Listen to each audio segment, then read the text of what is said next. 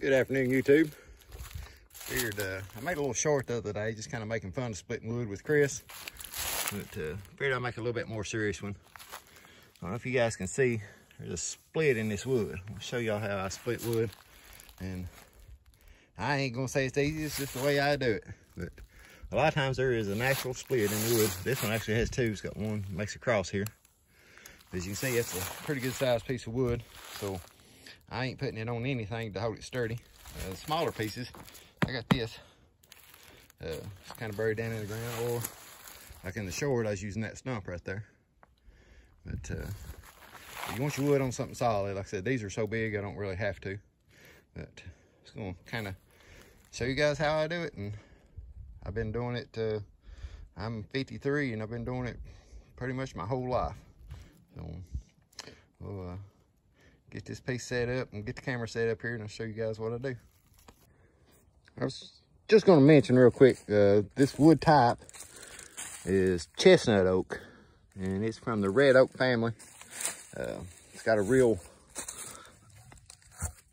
I don't know what you want to call it, real thick bark on it. It's kind of sticks out and got big valleys and humps in it and stuff. But after it dries out, that bark comes off like this. Pretty easy. I mean, it takes it a couple years to get loose where you can just peel it off, but that bark will burn just as good as a piece of wood and leave you a real good hot bed of ashes in your stove. And like I said, a lot of times on days, you know, where it drops down real cold at night but warms up during the day, you just need a fire to kind of heat the house up just real quick or something like that. That bark will work great because like I said, it catches on fire easy and burns hot and makes the ash bed, and I'll burn for a while. But just wanted to mention what kind of wood this was. Don't touch it.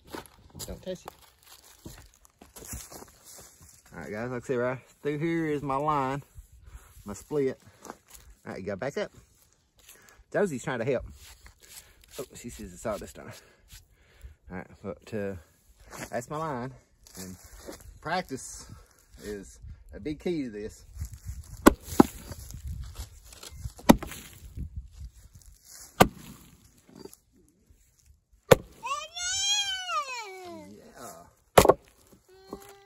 Now I'm gonna stop on that piece right there. It's first splitting it that way. Now I'm gonna start cutting my corners.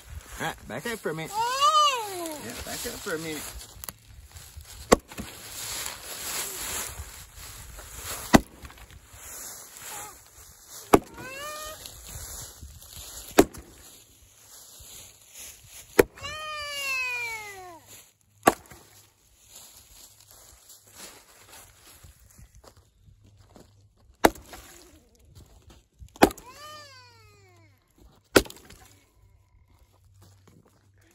Kind of got the camera in the way.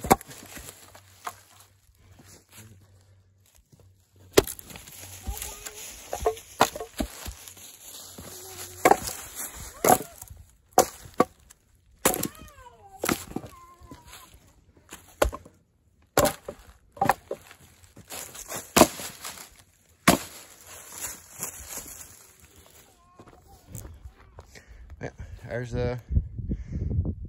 splitting that wood. I'm gonna back my camera up and show you a little bit on technique, or my technique anyway. Probably gonna be a little bit different for each individual person. Kind of like somebody hitting baseballs with a bat or playing golf, things like that. Probably got a different swing. I'll show you guys my swing. All right, guys, this is gonna be my swing. One thing I need to mention is either make sure your area is clear, you ain't got nothing over your head or nothing around you. Like me, I got Josey running around, so I always got to kind of keep an eye on where she's at, especially because she wants to help all the time. But this is a small piece just to show you technique. But show you guys this real quick.